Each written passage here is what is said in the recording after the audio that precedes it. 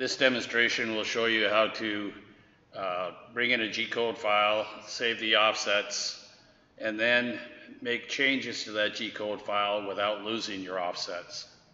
So let's first bring in a G-code file and set it up. I'm just putting some fictitious numbers in there, but these would be your offsets.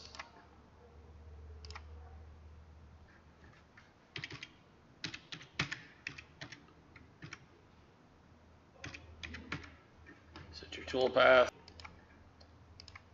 and check it, and now you'd be able to run the part. So let's go now to program in and out, and let's save this program. And you notice it's going to save the G-code program as a PTG file.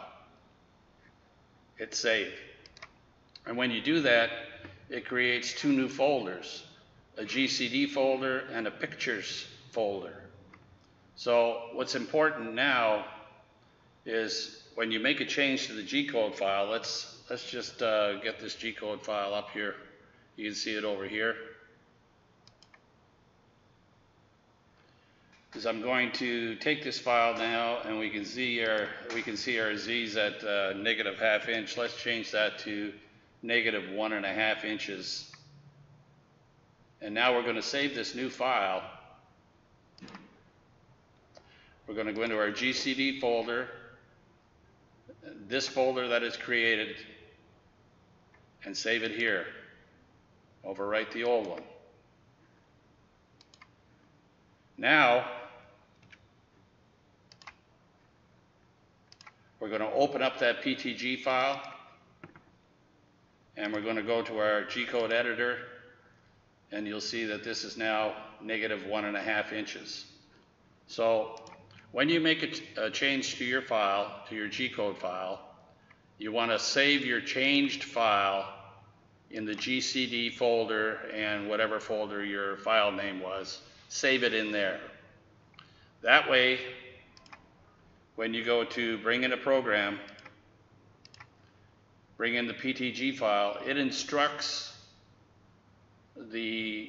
there's instructions in here that tell it to go to the GCD folder and to go to the GCD folder in this folder and get that new G-code file. So if you do that, you'll see my fixture offsets are all the same, except for you'll have to tell it which fixture plate you're working on, because it doesn't know if this is a different fixture plate or not. So this is a good safety feature. And then the second thing you'll have to do is make sure that the tool that's been saved with the program, you want to match up the ATC location just in case it's been changed. I mean, this might be 3-4 months down the road, and someone has changed tool positions in the carousel. Well, you want to make sure that your description here and your type and location match the ATC. That's it. Thanks for watching.